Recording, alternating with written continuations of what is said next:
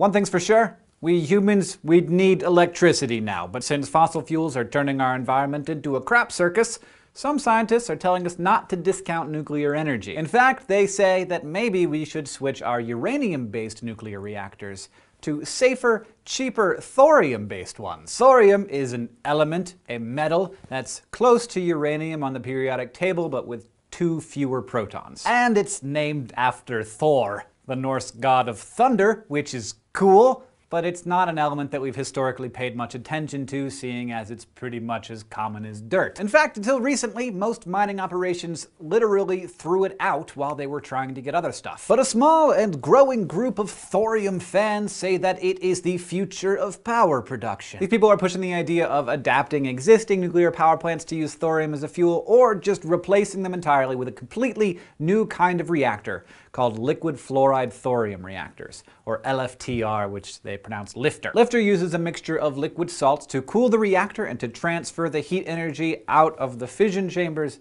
into something that can then power a turbine. Proponents say that such a system would be more efficient and safer than the pressurized water used to cool uranium fuel rods now, and the boiling water and steam used to transfer the energy they create. Because Lifter doesn't use water for cooling, there's no possibility of a hydrogen explosion like what happened at Fukushima. Also, although thorium is a radioactive element, it emits alpha particles, which are less biologically harmful than uranium's gamma particles. Thorium-fueled reactors use a fraction of the material necessary to run a uranium-based reactor, and they produce waste that's toxic for a shorter amount of time, 300 years compared with uranium's tens of thousands of years. And unlike uranium, it is very difficult to turn it into a weapon. So, why haven't we started building these things? Like yesterday? Well, we almost did. In the 1950s, there was essentially a competition between uranium and thorium-based systems. It was determined that uranium, used in a light water reactor, was the quickest, easiest way to power a nuclear submarine. And as a bonus,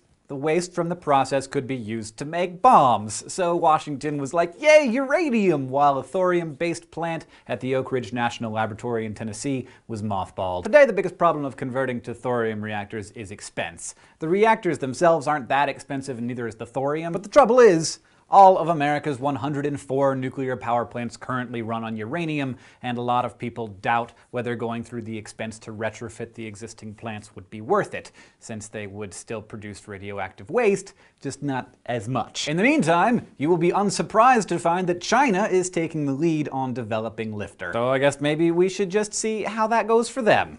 What do you think? Thank you for watching this episode of SciShow. If you have any questions or comments or ideas, please leave them down in the comments below, or get to us on Facebook or Twitter. We'll see you next time.